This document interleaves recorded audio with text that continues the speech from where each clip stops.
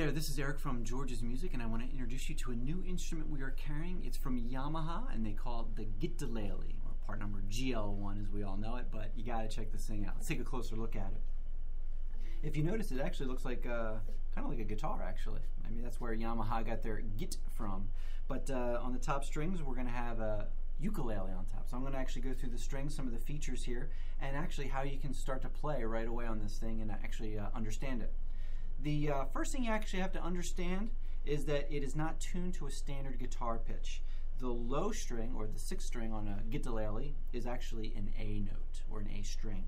When you move to the fifth string, that is a D, and then you've got your G, C, E, and A strings. So if you take a look at it on top, you've got your standard ukulele, like your concert or soprano ukulele, and on the bottom fifth and sixth string, they're tuned just a little differently. It's almost like having your capo at the fifth fret on a guitar. So you've got A, D, G, C, E, and A. You can tune this guitalele to standard pitch, which is in guitar terms E, A, D, G, B, E. However, the strings kind of get a little floppy at that point, and sometimes the tone isn't all that great. So we definitely recommend what Yamaha recommends and tune it using A as your sixth string on up. What comes on the guitar is standard classical strings, so normal tension would be just fine. On the back you can actually see they tied it here, nice, but if you need to, you can use ball and classical strings, work well. We certainly do not recommend steel strings on this because there is no truss rod for this. It's got a spruce top, it's got Meranti back and sides, it's got a NATO wood neck, it's all satin finish, it's got a really cool open headstock, kind of classic looking, and really fits well in your hands. When I was experimenting with mine, you know, I typically started to play it like a guitar. But after I started thinking about it, I thought, geez, here's really what's unique about this guitalele. If you are a ukulele player, you've probably typically played like a C that looks something like this. And just use 4 strings, obviously. But since this is an A string, and now this is an A string, if this is a C note on my ukulele, I know that this is a C note on my guitalele. So now I can actually add this really cool bass to my chords. And if I wanted to, if I remember my C major scale, I could actually move right on up and complement my C chord. I've got it all the way up, and there's my C right here. To you guitar players, it probably looks like a G chord, but actually that is a C major chord on the guitalele.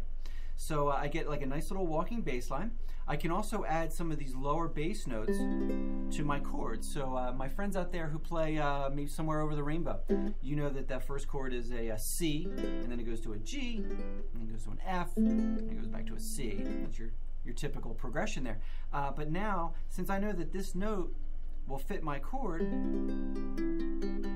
can get a nice cool bass line. I can also play my G chord that looks something like this. That's a G note there.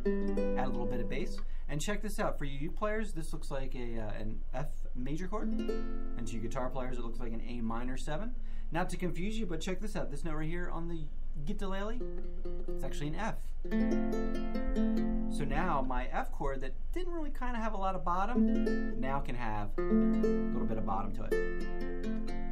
All right, so you have your C to your G, and to your F, back to your C. All right. So if you get a little confused about this, just take one quick step and always go up. And how I found the best way to do it is, if you are used to playing guitar, find the note that is typically on the guitar, like for instance this would be a G on the guitar, and go up a 4th from that note. So if I were to play this on a standard tuned guitar, I'd have G, A, B, and C. Well, that note right here is a 4th above G, so that actually note is a C note.